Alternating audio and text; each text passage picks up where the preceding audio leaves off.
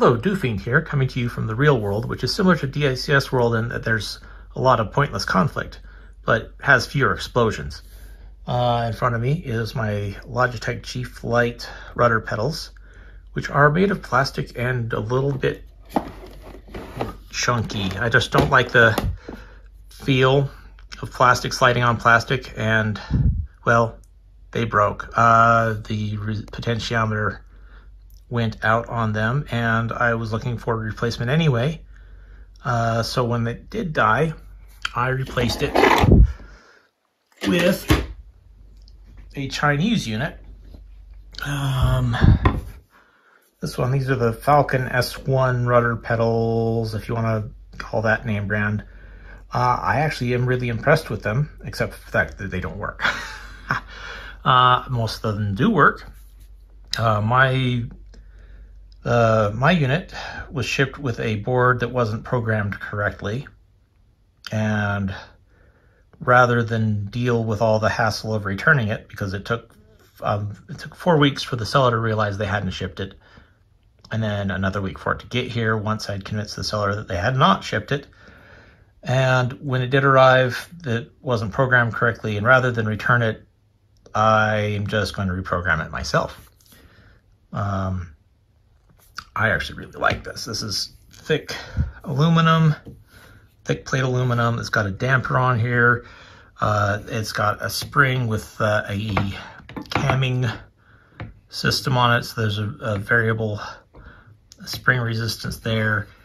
It's actually really physically nice. It's just electrically not working yet. I plugged it in, and Flight Simulator and DCS, it saw it as a gaming device, but did not register the input from the pedals. It just means that it was programmed incorrectly. So I'm going to take it on as a project, and I don't have an end result yet. So I'll let you know in the multi-part series here how this goes. But this is what I intend to use.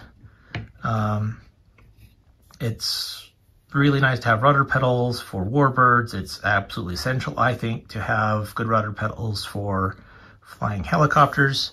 That's my opinion. But let me show you the scope of the project here.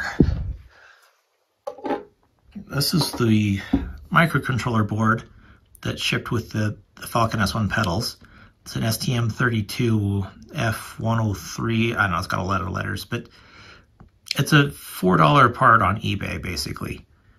I don't have any experience programming this particular chip, but I do have a lot of experience with the Arduino Leonardo, and this is the one I intend to use. It's just the same chip. It's basically the same board. It's a 32U4 chip, so that's what's used in the Leonardo. It's not nearly as powerful as the STM32, but it does have a native USB hosting, and that's what I've been planning on doing anyway.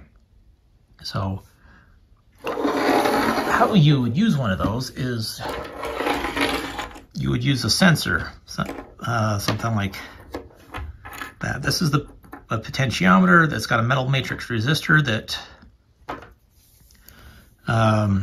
has a wiper arm, so it basically is one big fat long resistor, and that wiper arm touches the resistor and basically divides it in half as the knob is turned around.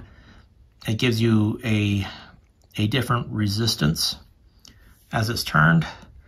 That can be read by the microcontroller. This is a rotary encoder, and that is also used as interpreting rotational input to a microcontroller. And another type of sensor is the Hall effect sensor, which is actually two Hall effect sensors and 90 degrees off of each other. You basically take a magnet, and as you rotate the magnet, the magnetic field changes between those two sensors and is able to be interpreted as rotational output, and output as a number, so that the microcontroller can use it. So The Falcon S1 uses a Hall effect sensor.